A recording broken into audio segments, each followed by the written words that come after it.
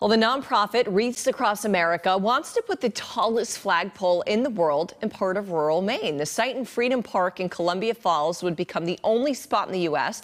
to honor all 24 million American veterans in one place. The flagpole will be built on a hill, so the top would reach 1,776 feet above sea level, and around it would be 55 individual remembrance wall parks with the names of every single veteran in U.S. history etched into them.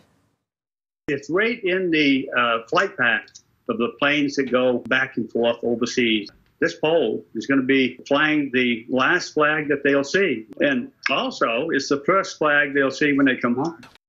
Well, phase one of that project will cost $1 billion. It will be paid for by private donations.